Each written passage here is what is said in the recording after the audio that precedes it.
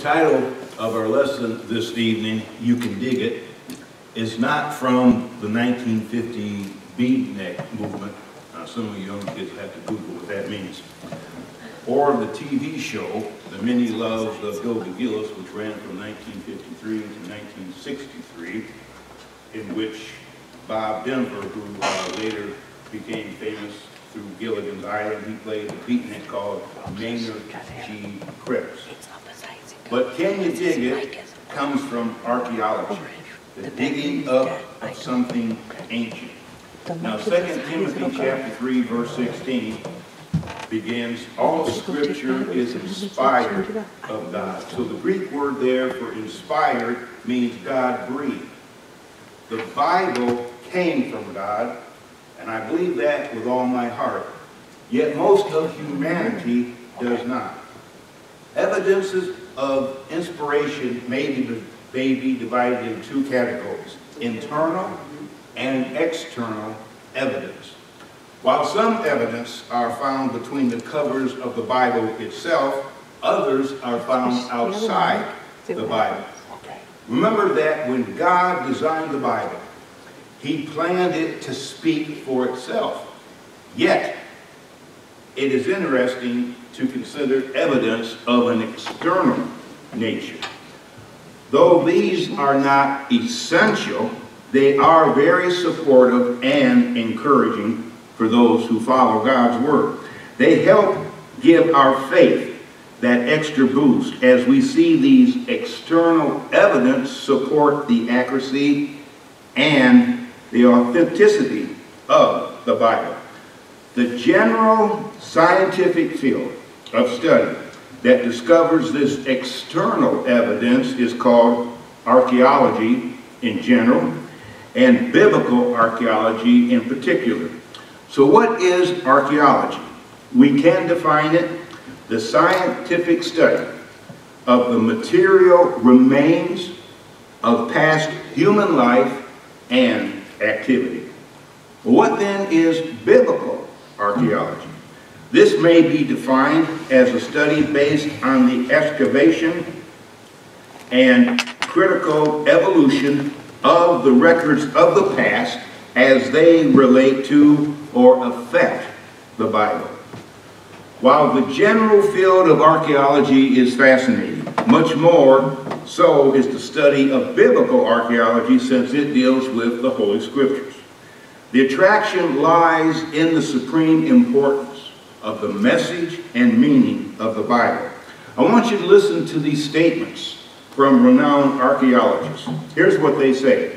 It may be stated chronologically that no archaeology discovery has ever controverted a Bible reference. Scores of archaeology findings have been made which confirm in clear outline or exact detail historical statements in the Bible.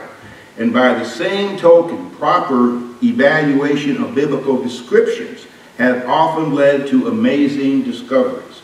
Another one says, archaeology has confirmed countless passages which have been rejected by critics as unhistorical or contradictory in known facts. There can be no doubt that archaeology has confirmed the historicity of Old Testament tradition. The great value of archaeology has been to show over and over again that the geography, technological, political, and military movements, cultures, religious practices, social institutions, languages, customs, and other aspects of everyday life of Israel and other nations of antiquity were exactly as described in the Bible. Biblical archaeology spans what we know as the ancient biblical world, any and all countries where biblical events and biblical history have occurred. All finds are important. The major finds generally make the news, where the lesser ones our discoveries just seem to do not make the news. In addition to Israel, other important biblical sites include Italy, Greece, Turkey, Iran, Iraq, Jordan, Syria, Lebanon, Saudi Arabia, and Egypt. Of course, there are many sites in Israel. There are 300 known sites, with only 50 of the 300 having been excavated or are in the process of being unearthed. Underwater archaeology along the sea line or sea coast of Israel. You've got the harbors of Caesarea as well as Ascalon are under water, are being surveyed and checked out. It wasn't really until the beginning of the 19th century, up until that time, very little was known of biblical times and biblical backgrounds, except what appeared in the Old Testament or was preserved in the writings of classical antiquity. Modern archaeology may have had its beginning in 1798, when the rich antiquities of the Nile River Valley were opened up to scientific study by Napoleon's Egyptian expedition. And the last 50+ years have witnessed the birth, growth, and the phenomenon development of the science of biblical archaeology, because by the mid-1800s, many in the country of England began to doubt the Bible record. So the search was on to show that the Bible is of God. Not so much from biblical archaeology, but as from history, comes a very interesting story that was recorded by Werner Keller in his book, The Bible as History. It talks about a British Army major named Vivian Gilbert.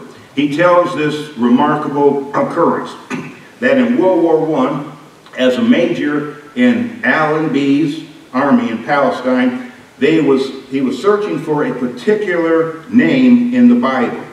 His brigade had received orders to take a village that stood on a rocky area on the other side of a deep valley. Now it was called Mishmash. Now he knew about it, and he knew it was from the Bible, so he decided to try to look for it. Eventually, he found it in 1 Samuel chapter 13 and 14. Now the Philistines had camped in Mishmash, and Saul's army was outnumbered and in a state of fear to fight against the Philistines. So Saul's son, Jonathan, and his armor bearer, they crossed over to the Philistine side, where there was a sharp cliff on one side and another sharp cliff on the other. One of these bluffs was on the north opposite of Mishmash, and the other on the south opposite of a town called Geba. So these two Israelites, they attacked, causing the Philistines to think that they were surrounded by all of Saul's troops. And 1 Samuel 14, verse 14 says that they melted away and went here and there. So the Philistines were in a state of confusion, so Saul attacks and wins the victory. So this brigade major, he knows this narrow pass must still be there. It doesn't matter how many centuries later. So he woke up the commander, and they read this passage together. So patrols were sent out, and they find the pass, which was very thinly held by the Turks. So the general altered his plan of attack by sending one company through this pass under cover of darkness.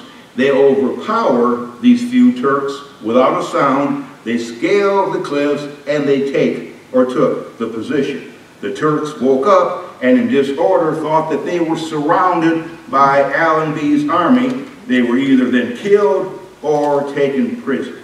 So the conclusion of this Major Gilbert says, after thousands of years, British troops successfully copied the tactics of Saul and Jonathan. So what this is, it's not archaeology, but it's geography.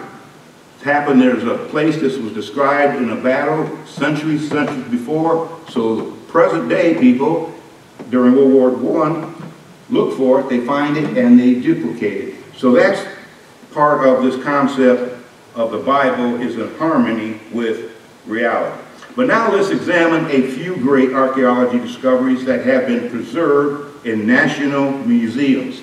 The first one is the Rosetta Stone. It was a decree issued by the priest of Memphis in honor of one of their pharaohs called Ptolemy. He was number 5, a pharaoh.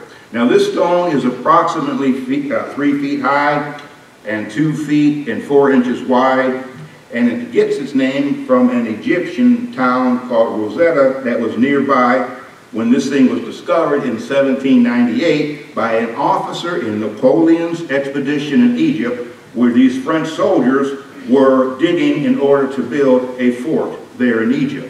Now its significance is not so much in its contents. However, its value is in that it was able to open up the secrets of hieroglyphic writings to the world of scholarship, because the inscriptions on this rock were in Greek and 2 forms of ancient Egyptian.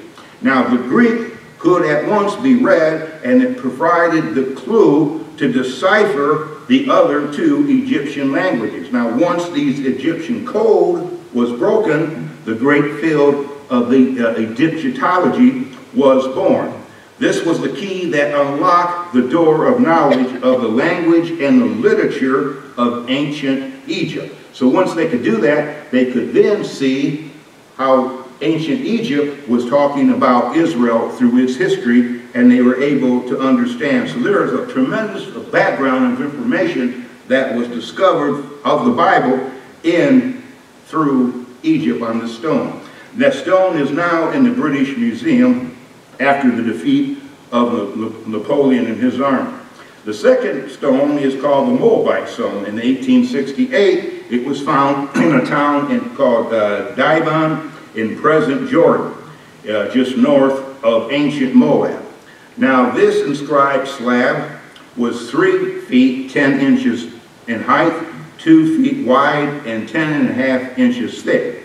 Now since the German and French officials attempted to gain possession of this stone, sensing that they had an object of value, the Arabs built a fire under the stone, and then they poured water over it to break it up into pieces. The fragments were then carried away to bless their grain. The position of these Muslims wasn't any different from Catholicism and its idols, as they were thinking that a magic charm was in this stone. Now you may not know this, but these ancient statues that were all around the Mediterranean Sea, when the Muslims, or better known as the Moors at that time, invaded, they broke the faces or removed the heads of these statues because they referred to them as idols, which they despised. Which is silly, but that was just their way of thinking. That's why you see all these headless statues of antiquity in Greece and everything else. But you know, you've got some foolish Americans today behaving like these ignorant Muslims were doing things with our statues. Well, anyways, back to the story. Western authorities, they recovered most or much of the scattered fragments, and it was about 2/3 of the text. Matter of fact, it was 669 letters out of an estimate of 1,110. The stone was reconstructed and placed in the French Louvre. Anyways, it contains, the importance of this stone, it contains 39 lines of writing in Moabite language, which is closely akin to the Hebrew biblical language. Now this is the longest single extra-biblical literary inscription dealing with Palestine in the period of 900 to 600 BC. This stone tells of Omri, who is the king of Israel, and his son Ahab, who was a successor in 1 Kings 16, verse 16. It also talks about the worship of the Moabite god Kishmash, which was associated with the high places that was denounced by the Israelite prophets. So that was the second thing, Moabite stone. The third object we want to talk about is the black abacus.